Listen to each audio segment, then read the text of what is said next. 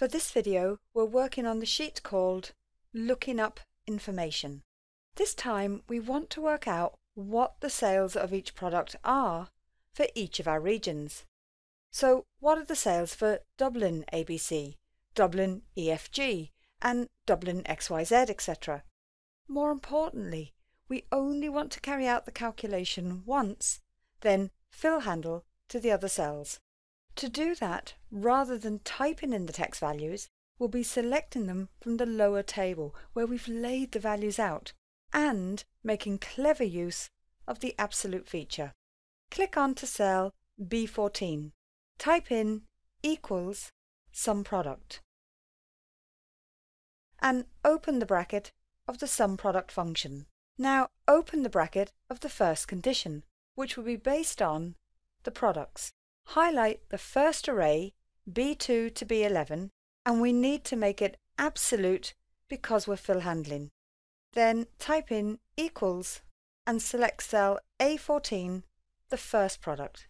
Now this is where we need to be clever with the use of the absolute, because when we fill handle down, we need that selection to move from A14 to A15 to A16. But when we fill handle across, we do not want it to come off that A column. So we need to lock the column, but not the row. So press F4 once to put on a full lock, press it a second time to lock the row only, and press it a third time to lock the column only. That's perfect. And we'll close the bracket of that first condition and type in an asterisk for multiplication. Now open the bracket of the second condition, which will be based on the region. Highlight the second array, A2 to A11, and we need to make it absolute because we're fill handling. Then type in equals and select cell B13. This time, when we fill handle down, we do not want that to move from cell B13 to B14, etc. But when we fill handle across, we do want it to move across the columns to C13, D13 and E13. So this time we need to lock the row, but not the column. So press F4 once to put on a full lock, then press it a second time to lock the row only. Perfect. Let's close the bracket of that second condition and type in an asterisk for multiplication.